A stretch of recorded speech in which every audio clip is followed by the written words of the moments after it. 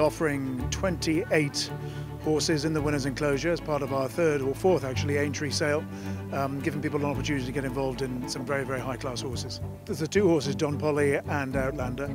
Poli is a triple grade 1 winner. He's a top class chaser. He's won 10 times. He's won nearly £500,000 in prize money. He's a classy individual. He'll jump around the national courses and he has a good chance. So the Grand National is absolutely ideal for both of them, and it brings a unique opportunity to get involved, because with the help of the BHA, if an owner buys the horse and wants to see his colours run on Saturday, you can immediately change the colours and see the horse run in your colours. So it's quite unique. It doesn't happen anywhere else.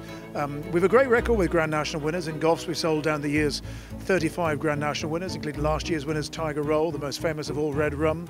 There's been all down the years, Foynehaven, Mini Homer, Papillon, Red Marauder, loads of them. So, you know, you're coming to the right place and this is the right time.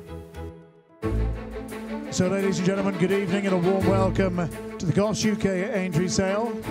Poli from Jigginstown House, sold with an entry in the Randox Health Grand National on Saturday here at Aintree. Who wants a runner? Come on and give me what about an opening bid. How about 100,000 to put me at 100? It's worth its money. 100, please. 140,000. Let it be 140 now. At 140, think of Saturday. And Phil Kirby, 170,000 buys. And the best of luck to you, sir. Well, we bought one a few weeks ago to running it, and unfortunately it went lame last week, so we've had a bit of a disaster really. I had an owner who was desperate to, well, very keen to have a runner, and he told me, you know, we had him on the phone and he was keen to get one bought, so that's what we've done. He's Darren Yates. He's been in racing for a good while now. He's been with me for the full season, and he wanted to get some proper horses together, and ideally national horses as well, so we bought one. He just didn't work out, you know, a few weeks ago, but he's brave enough to have another go, so every credit to him. The owner's not from far away from here, and I think it's a race he's always wanted to have a runner in.